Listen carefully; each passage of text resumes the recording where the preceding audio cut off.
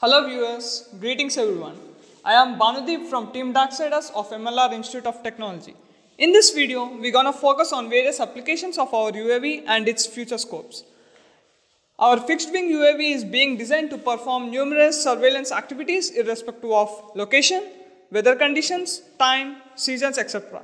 For a better understanding of our UAV's application, we will be dealing with various scenarios where we can understand them in a better way.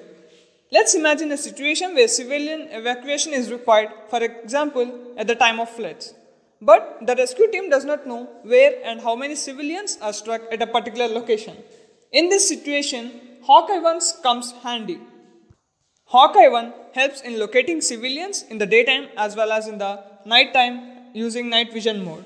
Even we can locate a number of civilians stuck in a building using thermal sensing mode, which helps the rescue team to analyze the situation and act accordingly. Not only at the time of floods, but also HAWK-I1 comes in handy during different disasters like earthquakes, tsunami, industrial gas leakages, etc. Alright, now we have visualized a scenario of surveillance above the land. But is it capable of monitoring and analyzing the movements happening beneath the water? And the answer is yes. It monitors and analyzes the movements with the help of sonars which are placed on the water surface. Let's look into a scenario. UAV is being launched from a ship to collect the data. For example, enemy submarines, torpedoes, etc. The UAV will be moving 4 to 5 kilometers ahead of the ship and over the buoyant, which will collect the data and transmit it to the UAV. And further gets transmitted to the ship through UAV. In this way, HAWK-I1 helps in surveillance of marine time. Now let's look into a scenario of analyzing a situation by HAWK-I1. In recent days, we encountered so many forest fires where ground crew takes so much of time to analyze the situation and act according to it.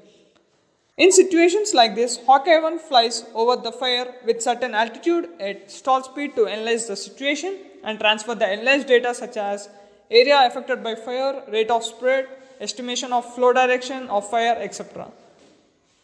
Moving on to the future scope of HAWK-I1, it can be further developed to operate various missions like establishing communication at remote areas, and it increases the capacity of payload such that it can carry the essential things during mission, tracking of enemy vehicles, etc.